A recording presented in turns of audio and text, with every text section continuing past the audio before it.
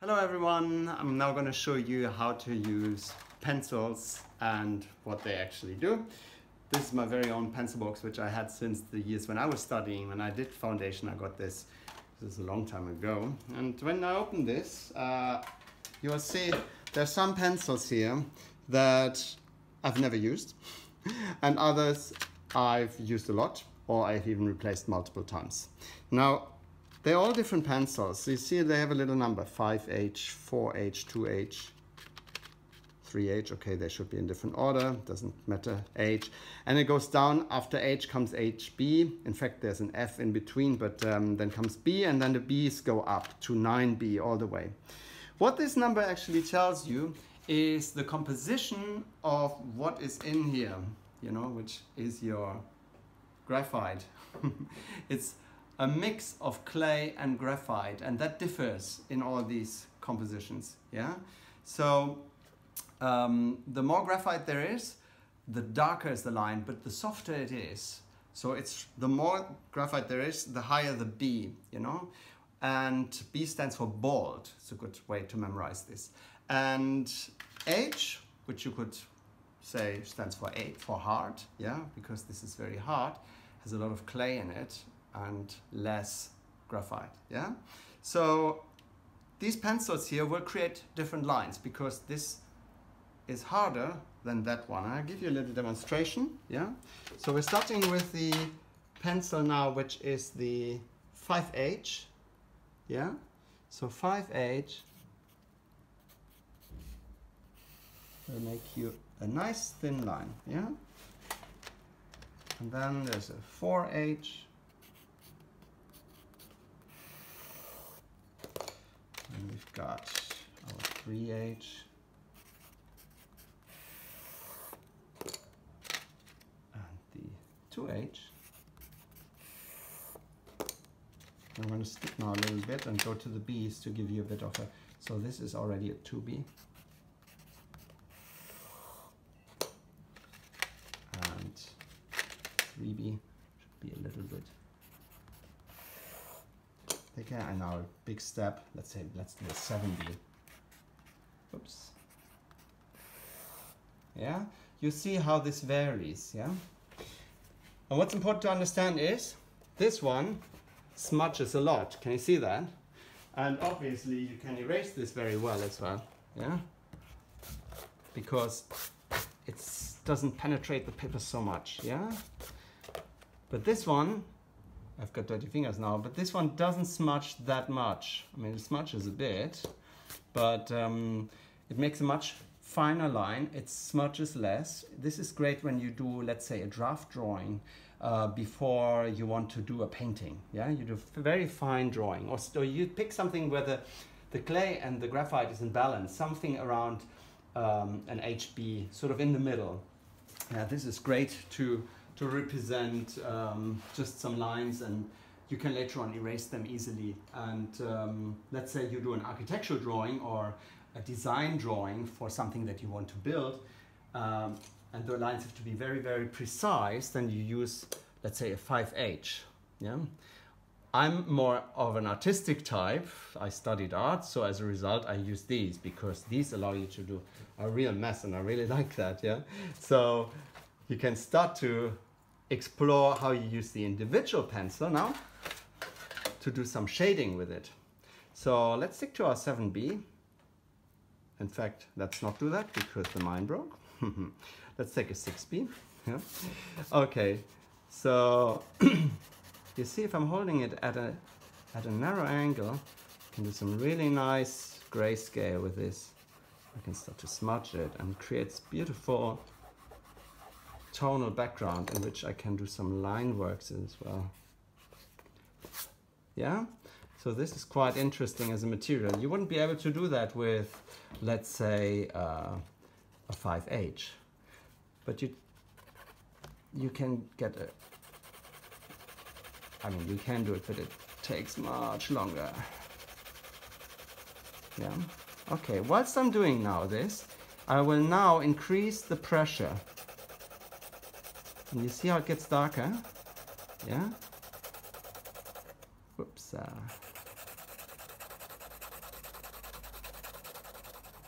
yeah? So you can create also a sense of tonality, you know, going from one to the other, and the other way if you want it to fade out to nothing.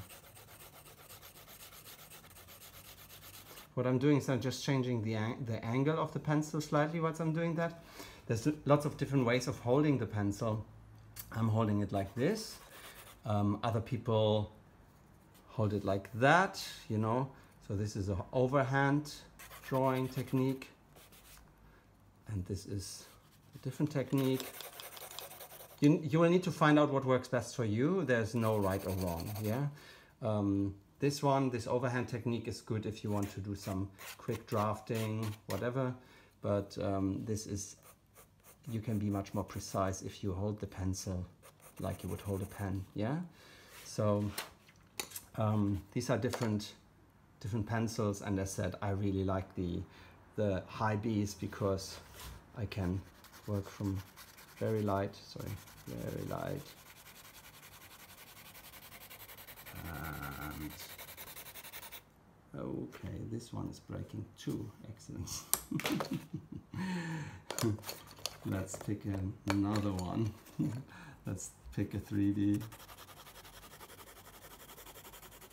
And by increasing, I can make this really, really solidly black. You see how this here, this black, from a high B, or this was even a medium B, is much darker than this here, which was from an F. Yeah? Although I've really worked as hard as possible. I can of course try to continue working into this now to make it darker. Yeah? So you can combine these pencils as well and play to your heart's content. I'm going to show you next how to do some shading to give this impression of 3D effects, which of course you want to achieve when you make a nice drawing of, let's say, a glass or a bottle or of a garment or whatever you're drawing, right? So I'm going to take a very, very simple shape, just let's say a sphere, yeah?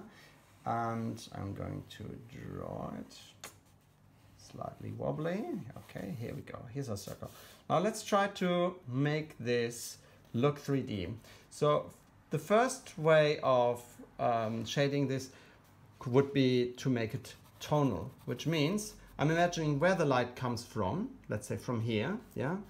And I am just adding to it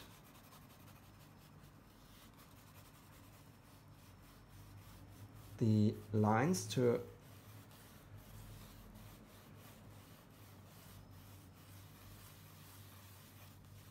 give it this impression that it is a 3D object with a light reflex on it. And by pressing harder on the pencil, see how it gets darker?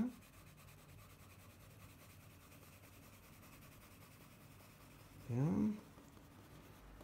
By pressing harder, I can really give the illusion that it does sit there on the paper, especially if I then give a bit of a reflection or something on the paper as well. And I can, if it's a soft pencil, I can smudge as well. Yeah. Like this, and I can start to erase into it.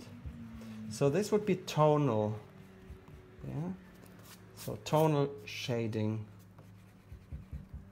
Yeah. And it's a very nice thing to do with a soft pencil. I recommend something like a 3B or anything higher, up to, let's say, 6B or something. It's really nice to do that. Yeah. So here's your tonal. Then the next thing we have is hatching. So hatching is basically a technique that was developed in, I believe, the Middle Ages, and it is putting parallel lines up. Yeah, so this is called hatching. Yeah. So say I'm having an object, again, my sphere, and I want to give the effect of hatching. Yeah. Then I can just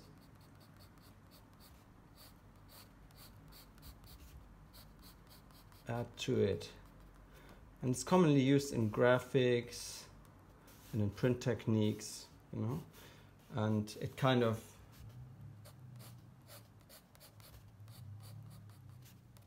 it's a very simple way of representing volume. Now the interesting thing about hatching is that you can actually use it in different ways. So here's your hatching. You can do the single hatching, or you can do cross hatching, which would be lines meeting at different angles. Yeah, and that gives you, of course, that gives you, of course, the option of selecting areas in which you give more darkness. You see, it becomes more effective, right? You could even do a third direction in there. Yeah. And then finally, there's another hatching technique, and it is called contour hatching. And that's very simple, and it is actually an excellent way of representing volume, much more than these, because after all, this still looks kind of flat and graphic because they're lines that don't really follow the contours of the object. But if you imagine you have a sphere and you would, let's say, put strings around it, they would never look like that. They would actually come around like this, right? Or like that. Yeah, and that would be contour hatching. If you do your line work, the hatching along the contours of the object.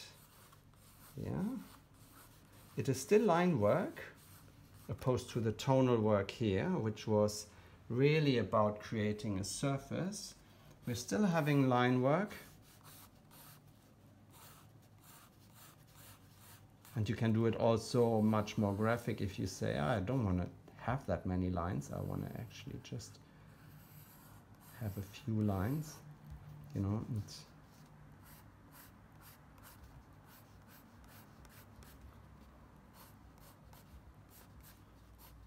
And that way you can give an impression as well. You can combine the techniques. You know, this is now cross hatching normal, contour hatching combined. You can of course also do some tonal hatching into it. Tonal, not hatching, tonal work into it. Smudge it. Yeah. It's all up to you to experiment. Yeah? So much for that.